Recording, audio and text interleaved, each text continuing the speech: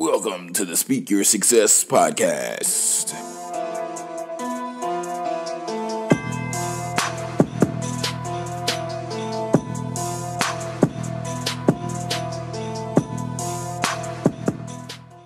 What's going on, successors, and welcome to the Speak Your Success podcast.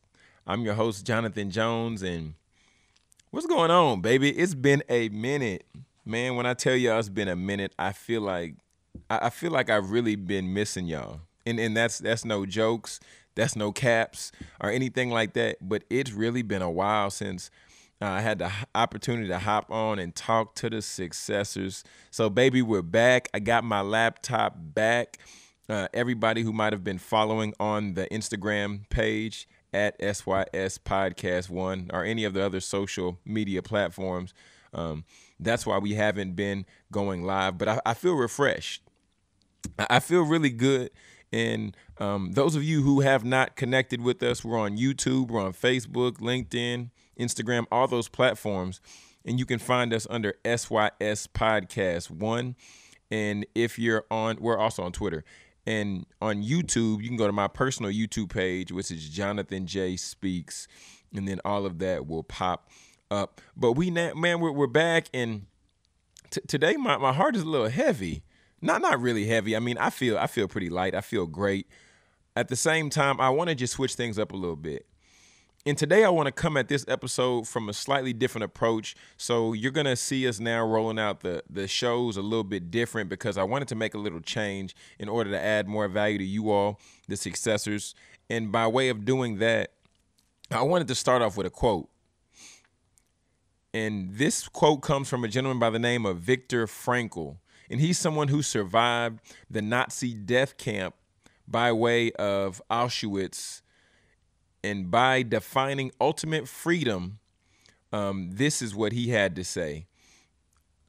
It's the ability to choose one's attitude in any given set of circumstances. One more time for my people in the back. It's the ability to choose one's attitude in any given set of circumstances. Today, I want to talk about stop playing yourself. No more blame shifting. That's right. I said stop playing yourself. No more blame shifting. Just the other day, I think it was, and I put up a post on Instagram on my personal page, Jonathan Jones Speaks, and the post read Control plus Alt plus Delete. So today, I want to talk about controlling yourself, altering your thinking, and deleting negativity. And like I said, this is going to be a slightly different approach because this is just a blend and a mix-up and a melting pot, really, of my devotional that I was reading this morning with this Instagram post and also just a little bit of my heart and, of course, some tangible application. Got to give the tangible application. So if you're with me, say yeah. I say if you're with me, say yeah. That's right, baby. That's right. That's right. Okay. So, man, I want to really talk to you today specifically because it's so easy for us to make ourselves a victim at times, right? And I'm saying this not pointing the finger or blaming anybody, but when I tell you that getting your house renovated is what a lot of people say they want. You know, getting cabinets painted, getting rooms painted, getting different things installed, getting carpet tore up, getting new floor put in, like doing things like that. Like it sounds great and it looks even better on HD TV. But at the same time, if we're not careful, then we see the end result without going through the process. Right? Like how many times have you been wanting something for your life or been wanting something you've seen somebody else have, but you don't know what it took for them to get there? So today we're talking about the control, the alt, and the delete. And when I was reading my devotional, right now I'm going through this devotional where it talks about basically ridding yourself of negative thoughts. And if you all want that link, I'll put that down in the show notes. It's 40 days to help basically rid yourself of negative thinking, fasting from negative thinking. And it's easy, like I said, to make yourself a victim, right? It's like, oh my goodness, they got my house in shambles because I have to move my stuff from here to there. I got to move all this around. I got to put this here. I got to put that there. But at the same time, don't nobody care. Like, you all don't care that I have to move my stuff around my house. You all don't care what I'm necessarily going through, because you have your own set of problems. You have your own set of issues. You have your own set of challenges that you're facing on a daily basis.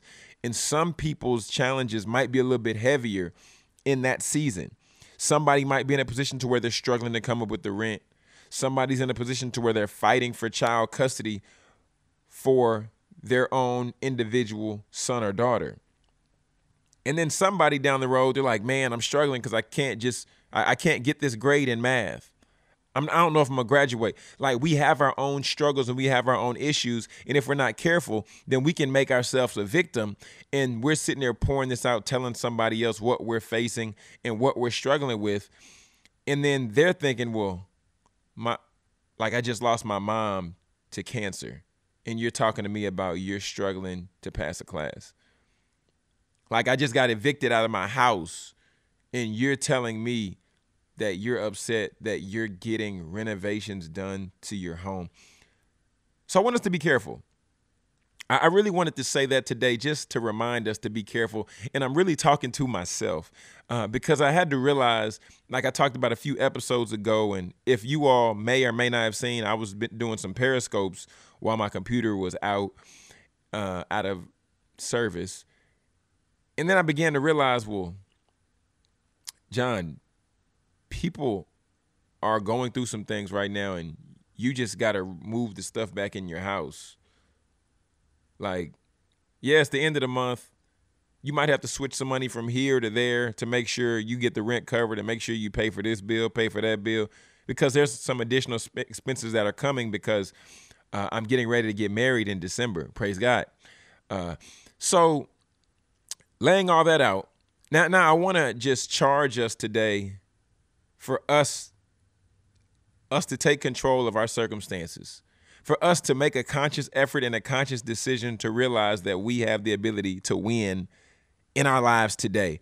But it starts with tangible application. It starts with us taking action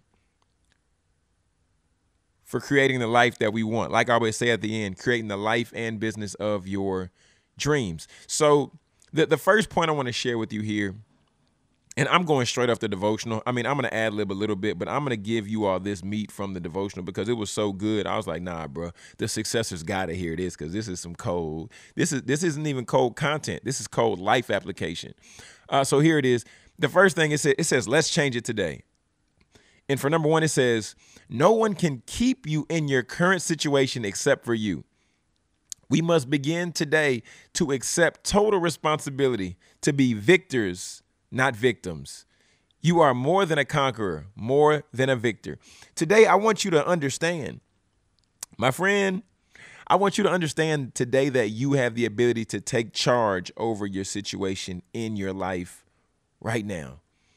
Whatever it is, if it was any of those things I listed off, if it was none of those things that I listed off, if it was you preparing for your first speaking engagement, but you're playing the victim, poor me, oh, I wasn't as prepared as I should have been, well, get prepared. Like, my friend, I want you to really understand this, though, because at the end of the day, what you decide to put in your mind, the perception that you decide to have, that all falls on you. Lack of preparation, full preparation, that falls on you. What sacrifice you decide to make, the sacrifice you decide to put in place, and what you want to strive for to make happen, do what you gotta do. All right. Second thing I want us to take away right here, the second point is people may have had something to do with how you got into this situation, but only you can decide whether you stay in that situation or not. Let's think about it. Let's say, for instance, somebody gets laid off from work, right? You're like, man, my boss fired me. I'm mad at my boss. I'm angry at my boss. But then we have to really take a second and assess and go to the top of the ladder and say, well, my boss had to make some cuts because the company was making less money. So therefore, my boss had to let me go, or my boss had to let somebody go, and then it just so happened to be me. At the same time, if you continue to remain without a job, that's not your boss's fault. If you were broken up in a relationship and then you think all men are bad, you say all women are bad, you say that you're never going to date anyone else again and you remain to be single, that's not anyone else's fault. That's your own fault because you've made the decision to where you would remain being single as opposed to you going out there. After you've done that work, after you've taken some time with yourself, and then you get back on that horse and you say, well, all men aren't bad. I just had a bad situation. I had a tough situation. All women aren't bad. I just had a tough situation. And that's like some of us out here, because I was one of the worst ones. When you end up realizing that you're dating the same person, they're just changing faces. One more time for my people in the back. You end up realizing that you're dating the same person, but they're just changing faces. That happens because sometimes, right here, number 2, that we never acknowledge that we put ourselves in this situation. We blame everybody else, and we never decide to change from the situation. So number 2, really quick, last time, people may have had something to do with how you got in the situation, but only you can decide whether you stay in that situation or not. So, friends, I'm gonna bring it to this last point, and then we're gonna wrap it up. The victim mentality ends when we take full responsibility for our attitude and the direction of our life. In Deuteronomy chapter 30, verse 15 and 19 says, "See, I have set before you this day life and prosperity and death and adversity. So choose life, that both you and your descendants might live the victorious, abundant, and God kind of life." The victim mentality ends when you take full responsibility. Today, I want you to take full responsibility of your life. Full responsibility of where your time goes, of where your money goes, of where your energy goes. All of those things fall on you. You can determine where your money goes because you determine where you swipe your card. You determine where your time goes because that's your thumbs that's scrolling on social media, right? You determine where your energy goes, and you can have a spat with your girlfriend, boyfriend, fiance, husband, whatever, and you can say, wait a minute, no. I'm not going to weigh in heavy on this person because I'm upset. They didn't do anything. They might have did something, but I chose to be upset. So take full responsibility of your actions today. What does that look like? If you're saying, I need to work out, then you get your butt up and then you go outside and you begin to walk around the neighborhood. You get up and you go to the gym and you invest in a membership because you take full responsibility of your finances. And then you began to get your walk on. You began to hit that Stairmaster. You began to own your eating decisions. If you go on a keto diet, if you go on a vegan diet, or if you just don't diet at all, take full responsibility of all of that. So I'm going to go ahead and recap. Number 1, the first thing I wanted us to talk about today, because we're not victims anymore. We can't stop being a victim. Stop being a prisoner of your own life. It don't make sense. And I'm so strongly passionate about this because I'm really talking to myself. I had to realize that, John, you are oversleeping and underperforming. John, you need to get your butt up.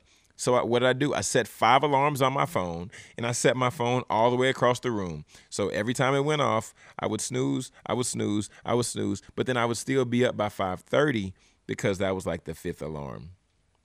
Anyway, that's my own personal application. But the first point is no one can keep you in your current situation except you. So today, accept total responsibility to become a victor. So choose victory. Choose victory.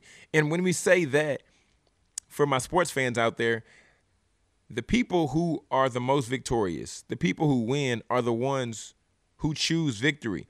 Kobe Bryant was such a great champion because he had a short-term memory. He would keep getting shots up. If he missed a shot, then he'd go back and shoot it again. He didn't care because he was thinking about the shots he was going to make as opposed to thinking about the ones he was going to miss. So choose victory today.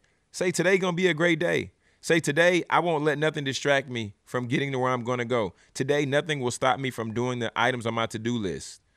So choose victory. Second, people have something to do with your situation, but you can decide whether you stay there. So the second one, stop blaming people. Stop blaming people. They have a little bit of stake in your life if you choose to give it to them. And yes, a boss can fire you from a job. This is true.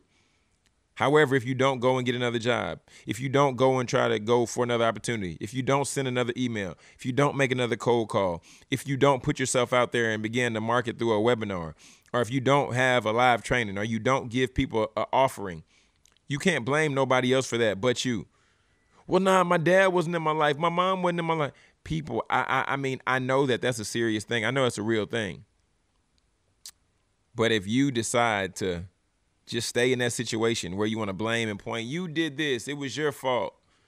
No, but it's your fault that you didn't get yourself out the situation. So do the work and get out of there, people. Come on now. And then lastly, the victim mentality ends when we take full responsibility of our attitude and the direction of our life. Our attitude. I had a bad attitude this morning. I had to send somebody a text and say, you know what? My attitude is trash. I love you, and we're going to move on. Because you have to let the people in your life know that you love them. And you have to also take accountability and responsibility. You have to take responsibility. And then we also need to have a level of accountability in our lives. Because if we never are accountable for our own actions and we never own what we've done, then we'll continue to play the victim. We'll continue to point the finger, and we'll continue to say why we didn't get to where we wanted to get in our lives. Friends, so I want you to remember, Control, Alt, Delete. Control yourself, alter your thinking, and delete negativity. When we began to come from that place, when we began to control ourselves, control our attitude, control our energy, control our decisions, then that changes us to shift our thinking. Because if you say, I'm going to have a great day, then everything that you're thinking becomes more optimistic. All the opportunities that are coming, you get a little bit more excited about. And then you delete that negativity because it has no place. It has no space to take precedent in your life.